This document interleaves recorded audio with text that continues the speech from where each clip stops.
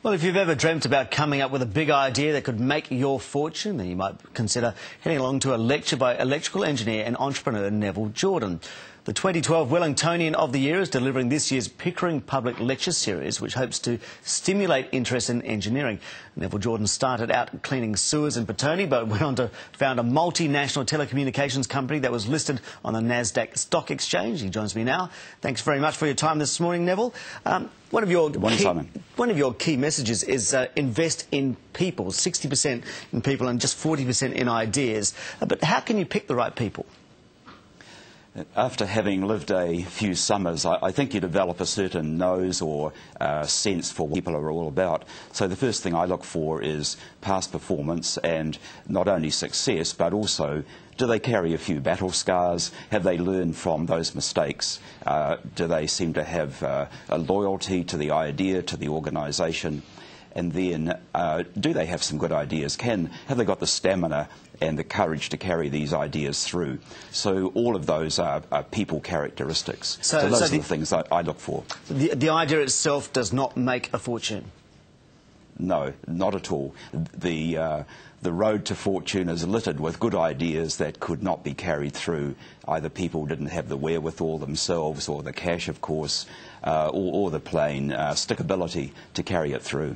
Okay, now you talked about mistakes just a moment ago. How important are mistakes, and what kinds have you made?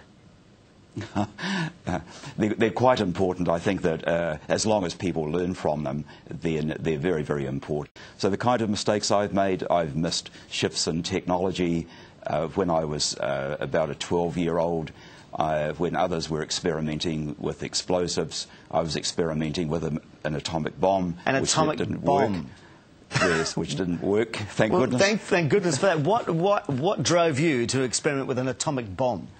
Because I was always wanting to do something different, to experiment, to find out about the world. So that was one of, not so much a mistake, but a thing that didn't work. And I learned from that. And that's what I look for, not so much 12-year-olds making errors, but in later life, have they learned from mistakes? So how did you personally manage to turn an idea into a company that ended up on the NASDAQ? Was it just hard work and perseverance? Yes, and also an amazing team that I was able to assemble around the company. The company started with just $2,000 and then built from there. But that could not have happened without a whole range of people, both from New Zealand and offshore. So I owe everything to that group of people. Okay, now, I mean, you sold out of the company, but you have set up investment funds here to try and get that sort of Silicon Valley mentality in New Zealand. Seems to be a hard road to get that going here, though. It is pretty hard. I regard the whole of New Zealand as Silicon Valley.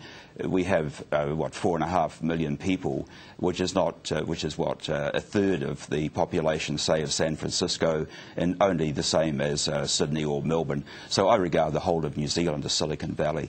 So my aim is to invest here and also to encourage young people here into science, engineering, technology, all of those disciplines that can give life and meaning to ideas.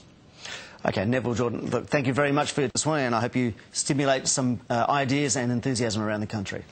Good. Thank you, Simon. Right, time now to look at the sports stories making news this morning. Here's Sam.